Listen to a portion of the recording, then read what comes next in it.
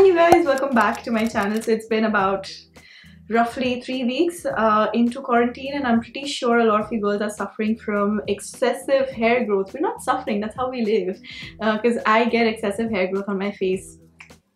I honestly don't really thread as often now, but this is a hack that I learned long back, and it was really handy for those days where I did not have the time to visit a parlor and I had some event to attend or something like that. So this is a hack that you need to know apart from quarantine also, because we'll be living our lives post quarantine as well. And all you need is just like a thread and your own hands. You don't need anybody else to help you out with this. Trust me, just yourself and some confidence, and that's it.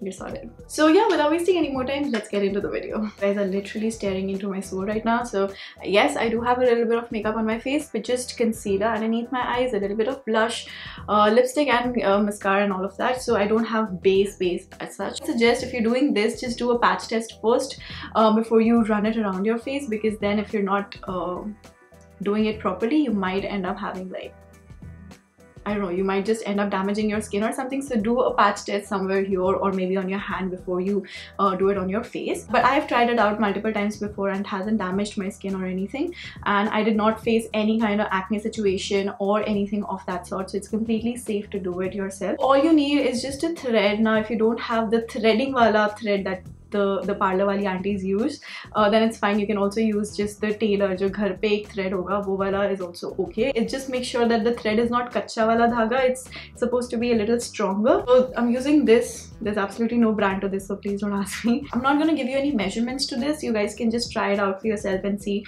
what size works best for you. So I'm going to roughly take about this much, and I'm going to double it up because I want to make a loop out of this, and you want to tie up the end to get a nice loop out of the thread. Okay, so this is how it should look like.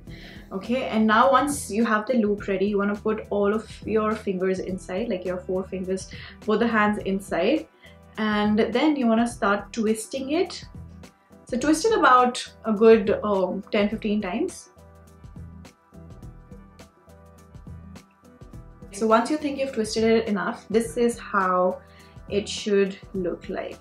Okay, so you should be able to put all of your fingers inside and work it like a scissor, like that with your fingers. Okay, now I'm not saying that you're gonna get it correct the first time. It's gonna take a little bit of practice, but at least you know what I'm talking about, right?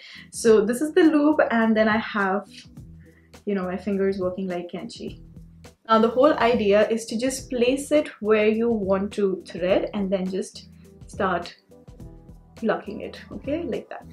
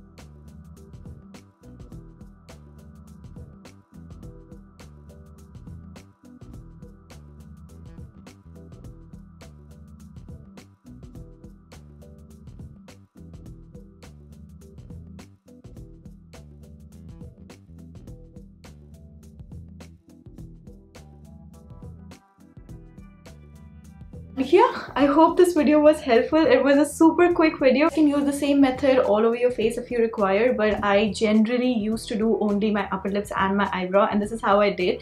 And it does take a little bit longer than what I've shown you guys, but just be patient and just do it very aram se, because ultimately it's your face, so just don't hurry with all of this. After you're done with this, you want to apply a little bit of aloe vera gel or maybe astringent or moisturizer according to your skin type. I do not prefer to apply anything for about 10-15 minutes. I want the redness to kind of settle, and then I apply a moisturizer. It's a super quick video, but it's also like the need of the hour at the moment. I hope I was able to help you guys, and if you end up doing it, please let me know how it worked out for you. So with that, it's a wrap for now. I hope you enjoyed today's video. If you did, do not forget to give it a big thumbs up, and also do not forget to subscribe to my channel before you leave. And with that, I will see you next time. Bye.